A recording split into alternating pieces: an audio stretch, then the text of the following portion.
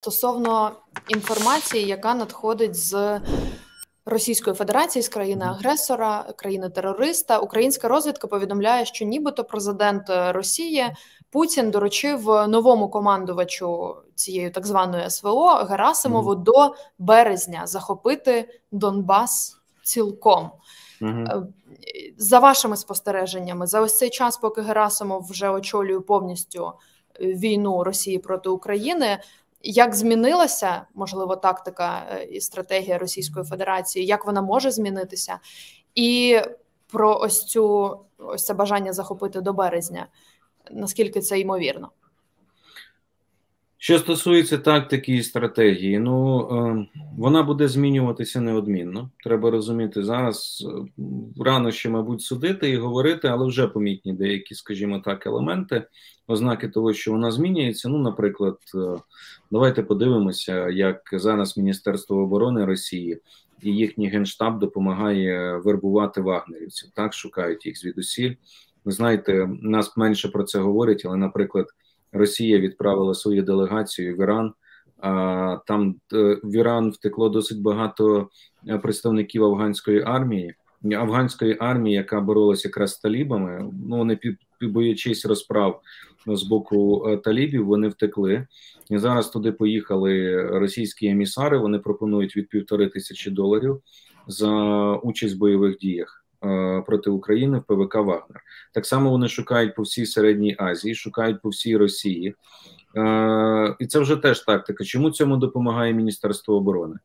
Тут є логіка. Вони намагаються пускати в штурми ось ці, де несуть великі втрати тих, хто їм менше цінний і менше потрібний, а намагаються зберегти ще невелику кількість тих військ, підготовлених і регулярних, яких в них є, тому що регулярні війська, вони теж понесли величезні колосальні втрати за майже рік війни проти України, а поповнити і підготувати досить складно. Тому це вже помітно, що Міністерство оборони робить на це акцент російський. З іншого боку, давайте подивимося, що російське командування залишило вагнерівців на деякий час фактично без підкріплення. Вони ж просили артилерію, просили підтримку з повітря на початку року. І вони тому і не змогли. Зокрема, це причина, чому вони були відкинуті з Бахмуту. Вони не отримали підтримки, коли понесли величезні втрати. Тому вони пішли на Солидар. Я думаю, що не виключено, що зараз Солидар ось так далі будуть штурмувати вагнерівці, поки вони не понесуть втрати, не видихнуться, а далі вже за справу візьметься російське командування. Вони переслідують цілі, там же ж свої, вони ж хочуть довести, що Пригожин нічого не вартий і ні на що не здатний, як і вагнерівці, без російської армії. Вони переслідують такі цілі. Тобто це вже помітно. Друге, я думаю, що ми зміну тактики неодмінно побачимо, і вона буде більше присвячена таким загальновійськовим, общевійськовим бойовим дійствам, загальновійськовим таким діям, і вона буде дещо змінюватися. Ми вже бачимо, що там активізується ворог на Запорізькому напрямку більше, змінюють акценти для ударів, більше сил перекинули і так далі. Підходи будуть змінюватися. Вони вже так, зараз дуже мало їх помітно, але з часом стане більш помітно. Одначе тут теж треба розуміти, що Герасимов і так не був чужою людиною для фактично російської військової машини, він все-таки начальник Генштабу. Тобто він, як би там не було, затверджував операції, знав плани, міг їх коригувати. І ми ж бачимо, що загалом російська армія не досягла поставлених цілей так званої спеціальної воєнної операції. Отже, і Герасимов, можна сказати, теж не досяг їх до цих пір. Тобто, з одного боку, ми побачимо, як вони будуть діяти, і будемо оцінювати цю ситуацію і можливі ризики, щоб не недооцінювати ворога. З іншого боку, я не бачу причин для занепокоєння, скажімо, передчасного і переоцінки сил їхніх в зв'язку там з тим, що Герасимов керує ситуацією.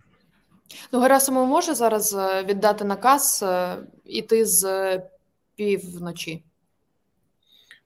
Наказ можна віддати. Тут питання сили ресурсів, чи готові вони до цього. Тут же ж питання, із якої півночі? Тому що північ може бути за території Росії, Білгородська, Курська область, а може бути Білорусь. Да? Тобто, і ступінь готовності, ступінь воєнної присутності, він абсолютно різний. Те, що вони готують щось з півночі, я думаю, що так. Зараз мені здається, що це може бути якраз кордон з Луганщиною і з Харківщиною. Вони спробують блокувати український наступ на Кремінну, і звідти цей наступ простежується. Можливо, це буде Запорізький напрямок, вони спробують створити нам певні проблеми, і Схід. Північний напрямок, якщо ми говоримо про Білорусь, там загрози теж є. Просто зараз вони не накопичили ще достатні сили, але ситуація може змінитися через місяць-два, вони можуть там сили чуть дещо накопичити і спробувати піти на ось такий військовий акт безумства, абсолютно ірраціональний крок з військової точки зору, крок, який не принесе військових перемог, але це не значить, що вони не можуть ним піти, наприклад, рушити на Волинь, не на Київ цього разу, а спробувати з інших напрямків атакувати якраз території Білорусі, територію України. А в них є зараз ресурс технічний, я маю на увазі там важке озброєння, артилерія, аби розпорошувати його не тільки на схід, там Бахмут, Солидар, Авдіївка, але і на Харківську область, трішки, так би мовити, російська північ, з півночі заходити, Запорізька область?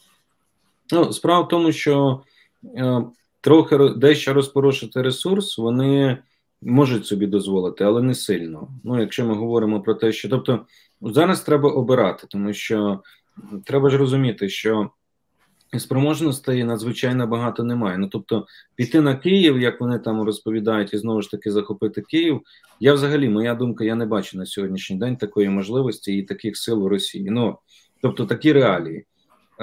Але спробувати блокувати наш наступ на Луганщині, спробувати наступати на Сході і спробувати якраз наступати з Запорізького напрямку як допоміжний майданчик для того, щоб захопити ту ж саму Донецьку область, якщо ми говоримо про першочергові завдання, ресурси вони ще можуть знайти, якраз отих 150-200 тисяч мобілізованих, яких вони ще можуть задіяти. Білоруський напрямок, розумієте, він цій ролі відіграє, я йому називаю таким напрямок на авось. Тобто, ну, знаєте як, авось удасться. Ну, раптом вдасться, раптом зможемо. А якщо не зможемо, ну, добре, скажемо, що це був відволікаючий маневр заради захоплення Донецької області. Пам'ятаєте, як в випадку з Києвом було? Виявилося, що Київ ніхто не хотів захоплювати, а це був відволікаючий маневр. Так і тут вони можуть спробувати, якщо в них за умови, що Білорусь дійсно таки втягнеться, за умови, що їм вдасться дотиснути Лукашенка, і білоруси дадуть хоча б якусь підтримку, тоді вони зможуть. Без підтримки Білорусі, я сумніваюся, що вони зважаться на такий крок.